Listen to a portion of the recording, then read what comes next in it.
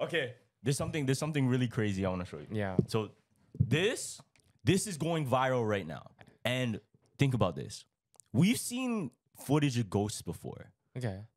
But one of the places we never really heard about ghosts coming from until recently was the tombs of Egypt. Tombs. Yo, There's ghosts? Yo, somebody took a picture in one of the tombs in Egypt. Yeah. Literally the ancient tombs, fam. They took a picture and they saw a picture or a figure of a person there that looks like an ancient Egyptian ghost. Now, this is where it gets crazy, right? So this is the picture I'm going to show you. Yeah.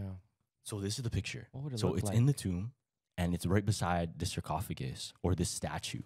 Now, this is the picture itself. Does that not look like a person, right? That looks like a person, right? Right here. This looks like a whole person. Yes. So the person that took this picture was alone in the room when it happened, fam. But she noticed that there was a person that ran out, right? After they took the picture. Oh. After they took the picture, they realized, yo, what the fuck is this beside? Now it gets crazier, right? Okay. Because they showed, and this is the picture enhanced.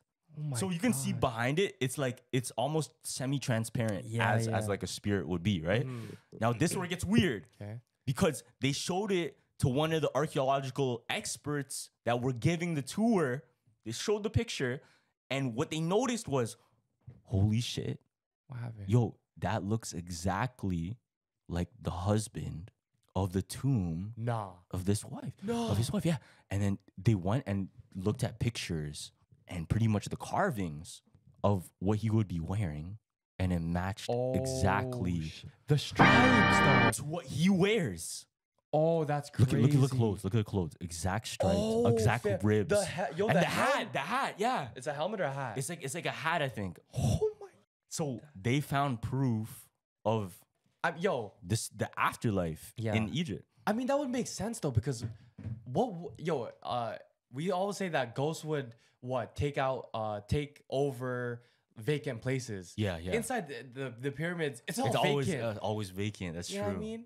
Who's the mummy that died that was so popular? I forgot her. Tutankhamun. Yeah. King Tut. Yeah, King Tut, fam. He's probably walking around his pyramid. So the theory with that too is they really, really wanted to bring their riches with them to the afterlife. So that's why they put like a whole bunch of gold in there. They put a whole bunch of things in there. Now, if that were the case, I don't know. This is just like my own theory. Because you can't bring those things with you.